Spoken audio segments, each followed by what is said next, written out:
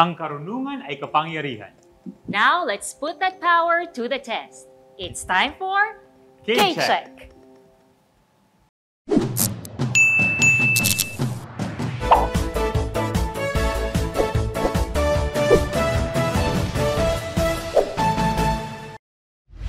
Hello everyone, I am Junel Labor. Ako po si Chenson Pascual, and this is K-Check, the newest and smartest game show on Philippine television. Marami ang hindi nagsasawang dagdagan ang kanilang mga kaalaman. Here on K-Check, titignan natin kung gaano katindi ang brain power nila in various disciplines. And in the final week of competition, malalaman natin kung sino ang kauna-unahang tatanghaling K-Check champion. 4 na contestants ang dadaan sa ating karunungan check sa araw na ito. Our first contestant is Jordy, a chemical engineering student from Technological Institute of the Philippines who likes to mix not only chemicals but also alcoholic beverages. Our second contestant is Harold, an English Studies Literature major who has a knack for sleeping in the middle of poring over his readings. Our third contestant is Mine, a graduating college student at New Era University taking Bachelor of Science in Psychology who feeds her passion for music by accepting gigs. Our fourth contestant is Nicole, a fourth-year civil engineering student at the National University. She loves coffee and is very competitive. These 4 will be competing under the watchful eyes of today's K-Check panel of experts. Professor Marian Roque, Professor of Mathematics at the UP Diliman. Professor Neil Santillan, Chairperson of the UP Diliman History Department. And Professor Rowie Daroy Morales, Professor of Law at the UP College of Law. And now, contestants, papasok na tayo sa K-Check Paramihan, where each correct answer is worth 10 points. This is your chance to bank as many points as you can and take the all-important early lead. Let's begin!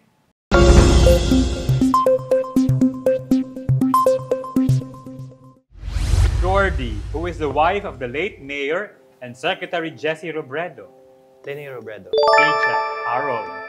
In science, what is a common force that attracts an object body downwards or towards the center of the Earth? Gravity. K-Check, Mine. In what continent can you find Norway? Europe. Europe po. K-Check, Nicole, who is the husband of the former Liza Araneta. Mr. Bongbong Marcos. K-Check, Jordy, in science, what do you call an animal that preys on and consumes other animals? Carnivores. Mali, predators. Harold, in what continent can you find Saudi Arabia? Asia. K-Check, Mine, which president is the father of Congresswoman Gloria Arroyo? Correct answer is Diosdado Macapagal. Nicole, in astronomy, what is the most massive planet in the solar system? Earth. Mali, Jupiter. Jordy, in what continent can you find Morocco? Russia. Mali, Africa. Harold, which president is the father of Senator Jose Victor Ejercito? Answer is Joseph Estrada. Mine, in science, what general term refers to a piece of metal that attracts other metals like iron? Magnet. One more time. Magnet. K-Check. Nicole, in what continent can you find Cambodia? Asia. K-Check. And that's it for our first round, the K-Check Paramihan round. Gusto ko yung mga tanong this time, no? Gusto kong bumiyahe doon sa mga lugar na nabanggit. Countries, continents, tsaka mga life and names of Oo. past presidents. Oo, kaya dapat talaga well-read ka eh. Kasi hindi mo alam kung ano itatanong sa'yo, di ba? Oo. So dyan nag-focus ngayong round na to. Ano kaya sa susunod na round? Check. Ngayon, ready na ba kayong lahat for our pabilisan round? Next here on K-Check!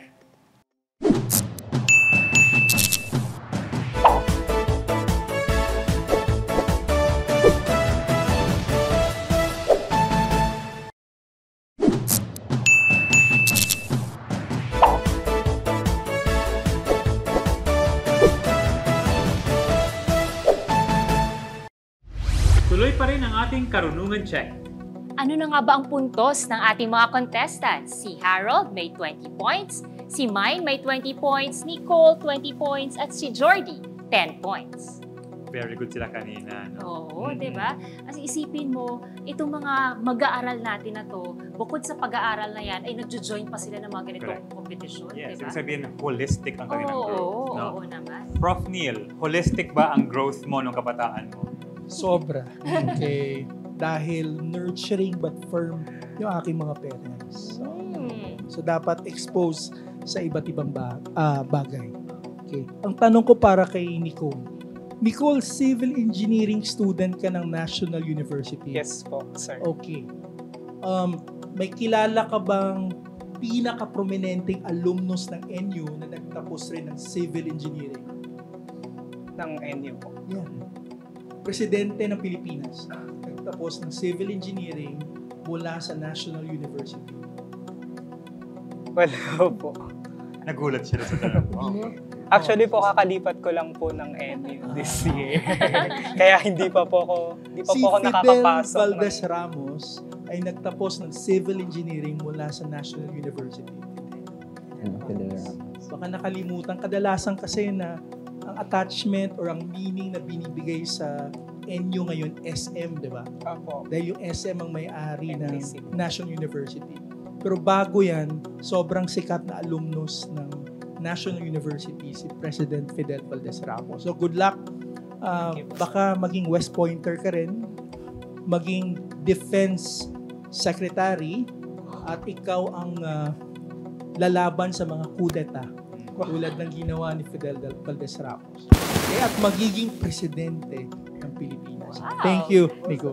Salamat, Prof. Manifest, Nicole. Ako may tanong ako kay Jordy. Ikaw ay chemical engineering. Yes po. Pero nabanggit kayo na sa introduction mo na ikaw mahilig mag-mix ng drinks. Yes no? po. Ano yung pinakamasarap na minix mo na drink sa buhay mo? Can I say alcohol po? Kasi po nag-mix po kami sa school ng ethanol and water, which is main ingredients po ng alcohol. And yun po yung tinatry po din po namin na beverages for now. Okay. Ano naman ang lasa nito? Mapait. Okay. Okay, so we're now going into K-Check pabilisan. Buzz in first for the right to answer the question. Correct answers are worth 20 points. Pero sa round na ito, minus 10 points ang maling sagot. Kaya contestants, think before you press that buzzer. Let's begin.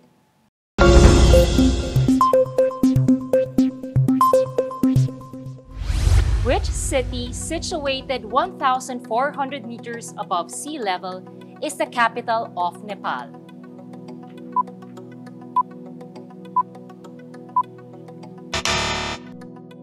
The correct answer is Kathmandu.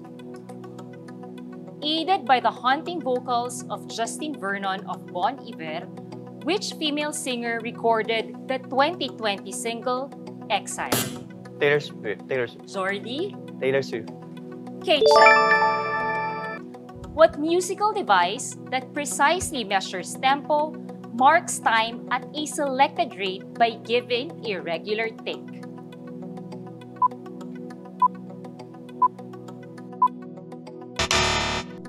The correct answer is metronome. In Islam, what do you call the pilgrimage to the holy city of Mecca in Saudi Arabia?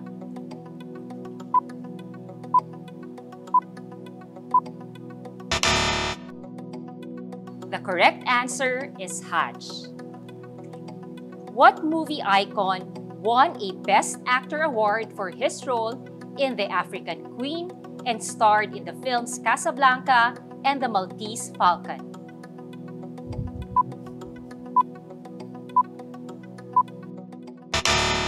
The correct answer is Humphrey Bogart. What superpower does Superman possess that allows him to look through walls and other objects?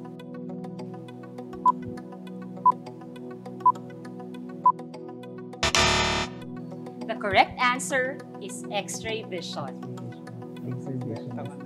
Next question. What is the name of the small blue creatures created by Peo who live in mushroom-shaped houses in the forest? Smurf. Harold, Smurf. repeat your answer. K-check. Which Hungarian-American magician was noted for his sensational escape acts early in the 20th century? Harold. Houdini. Harry Houdini, K-check. What ocean covers 20% of Earth's surface and is known to separate the Old World from the New World?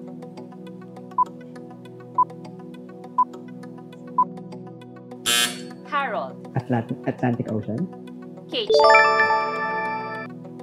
What is the second largest city in Spain in terms of population? Harold. Barcelona. K-check. Over the Rainbow is a classic song that is part of the soundtrack of what 1939 film remade in 2013 starring James Franco?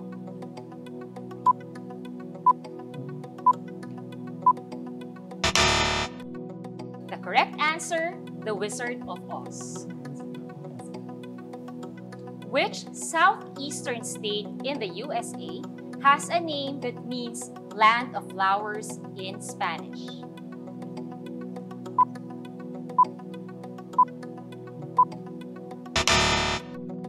The correct answer is Florida. And that's the end of our K-Check Pabilisan rounds. Mag-points recap muna tayo. Nauna si Harold na may 100 points, kasunod si Jordy na may 30 points, at si Namain at Nicole ay may 20 points each, no? Nagkaalaman na ng konti kung sino yung mabilis sa round na yun. Oo, pero pwede pang humabol, lalo na sa susunod na round. Okay. Diba? Prof. Marian, sino yung hahabulin mo sa mga susunod na round? Hahabulin ko, papahabulin ko. Ay. Kailangan i-psych up si Mine. Okay? At saka si Nicole. Pero si Mine ay nag-aaral ng BS Psychology, no? Graduating. So bakit mo nagustuhan ng psychology? May mga kaibigan po kasi ako dati na hindi ko sila maintindihan kung bakit ganun yung i-asta nila. Then later on, nung nag-aral po ako ng psychology, meron po pala silang naranasan nung childhood nila and mas lalo ko po silang naintindihan. Oo, maganda. Lalo ngayon, ang daming may pinagdadaanan, di ba? Opo. So, kailangan talaga ang mas maraming pang psych. Pero meron ka rin gustong ginagawa, music. Opo. At may nagigigs ka na. Opo. Tumutugtog po ako sa mga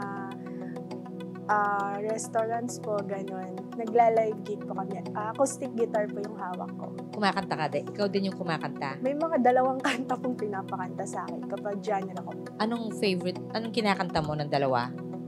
Pag OPM po. 2 lang songs ang inaaral Ano po mo? kasi yun? Parang 5 songs per set. May 15 songs po kami. Akin po yung 2. Sa'yo yung 2. So, good luck sa singing career mo din, ha? At sana makasample po. ka ng kanta next time. Thank you, Prof. Marian. Prof. Roy, may questions ka ba sa ating mga contestants? Na-intrigue ako sa natutulog. Hello po. Kasi relate ako. Nakakatulog ako sa gitna ng binabasa ko. Pero yun ang dahilan kung bakit yata ako naging abogado. Dahil by osmosis yan.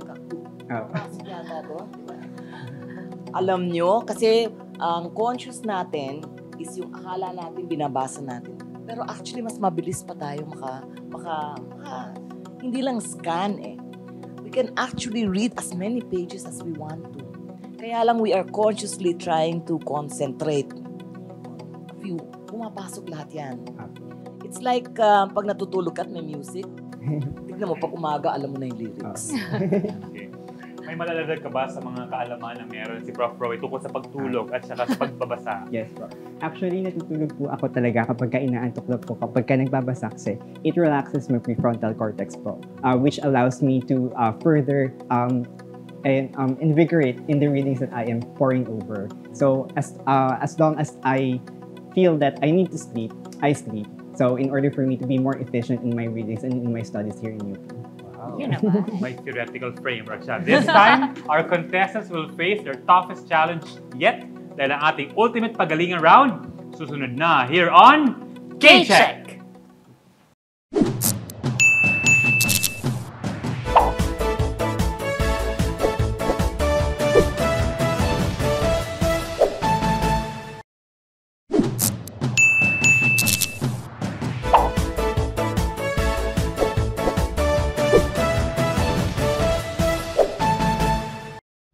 Welcome back! Points recap muna tayo.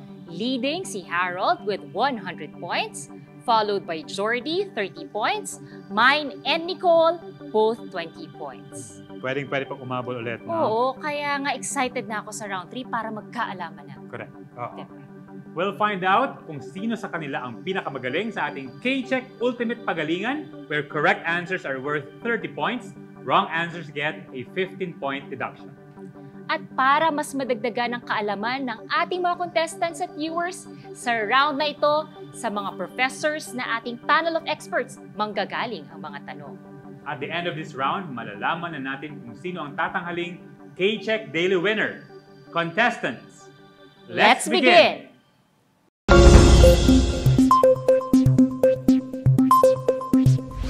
Prof. Marian, question number 1, please. Easy muna.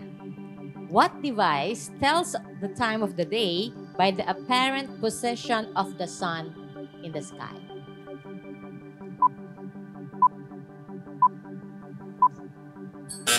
Harold? Sundial. Okay, this device has also been used, hindi alam sino naka-imbento, pero ito ay ginamit ng maraming ancient civilizations like the Babylonians, Greeks, Egyptians. The correct answer is sundial.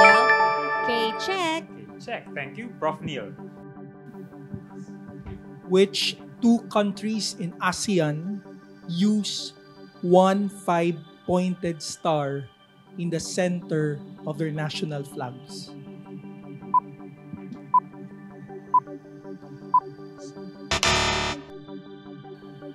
Baka una hindi ba familiar ang mga tao sa ASEAN? Kung familiar man, ang tamang sagot ay Myanmar at Vietnam. Thank you, Prof. Neil. Prof. Rowie. Who is that artist? Ayan. Born in 1452, in Europe, who was a painter, sculptor, architect, and engineer.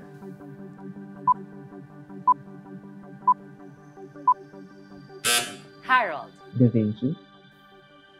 K-check. Okay, thank you, Prof. Prof. Marian. Nabitin ako doon. Okay. What do you call the measure of the ratio of output force to input force in a system, like in simple machines like levers and pulleys?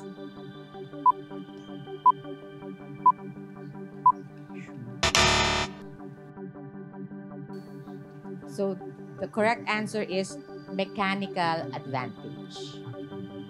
Yung pala yun. Prof. Neil. Next question. Which branch of psychology covers psychological principles to workplace issues? Mine? Industrial psychology. Okay, ang tamang sagot ay industrial organizational psychology. Pero i-consider ko yung sagot mo. K-check. Thank you. Prof. Rowie, next question. Right. What is the protection in law against copying creative work of another person? Harold? Copyright. Yes, I think I will admit that, but it's actually intellectual property law.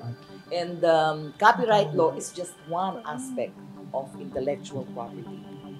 Say, yes, that's right. Okay. So siya ay? Okay. Check. Thank you, Prof. Rowie. Prof. Marian. Okay.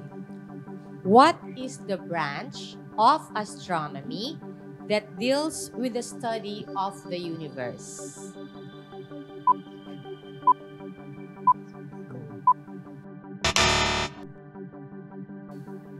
Okay, dati akala ko ito ay study ng pagme-makeup, cosmetics. Okay, this involves the origin and evolution of the universe. According to NASA, it's the scientific study of the large-scale properties of the universe as a whole.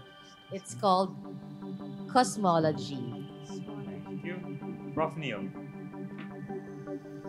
The Golden Boot is an award for the leading goal scorer in league matches from the top division of a European National League? Who has the most Golden Boot awards with 6?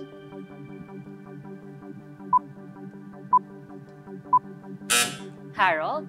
Britain. Mali.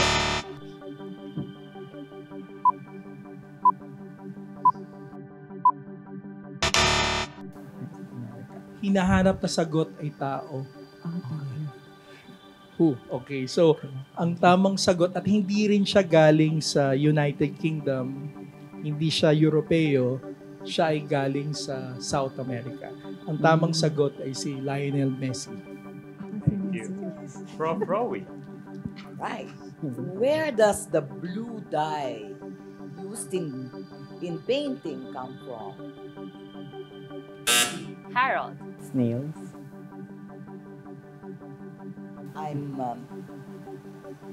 No, I'm talking about the place. Where? Okay.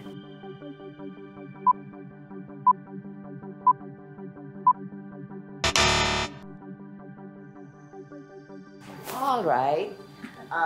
It's called Delft, and it's found in Holland. That's where you see those blue dye, yung mga nakikita natin sa pottery and the ceramics. It's found in the soil in the Netherlands or in Holland. Thank you, Prof. Rowie. Prof. Marian. So ito, pangkalahatan. The great scholars and thinkers of the Renaissance period, also the Enlightenment period, like Da Vinci sa Renaissance, excelled at several fields in science, technology, engineering, mathematics, and the arts. What do you call an individual whose knowledge spans a substantial number of subjects, known to be able to apply complex bodies of knowledge to solve specific problems?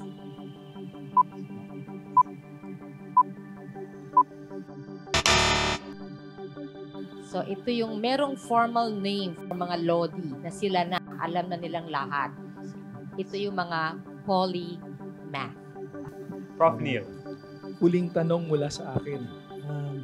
Which refers to a process through which a political regime becomes democratic, as exemplified through the granting of basic freedoms and civil liberties, and the broadening of popular participation in governance and in elections.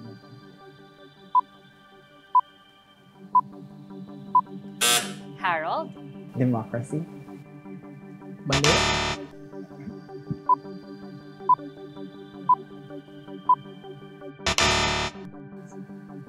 So ang hinahanap na sagot ay proseso, hindi yung ideolohiya. So yung proseso, ang tamang sagot ay democratization. So trivia sa kasaysayan, yung 1986 EDSA 1, People Power Revolution, nagbigay ng inspiration sa isang bansa na kilalang-kilala natin ngayon, yan ang South Korea.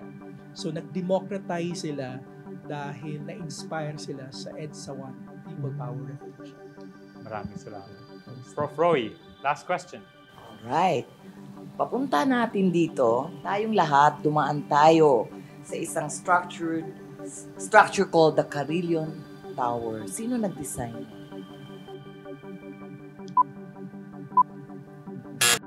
Cole? Fernando Emerson. Mali.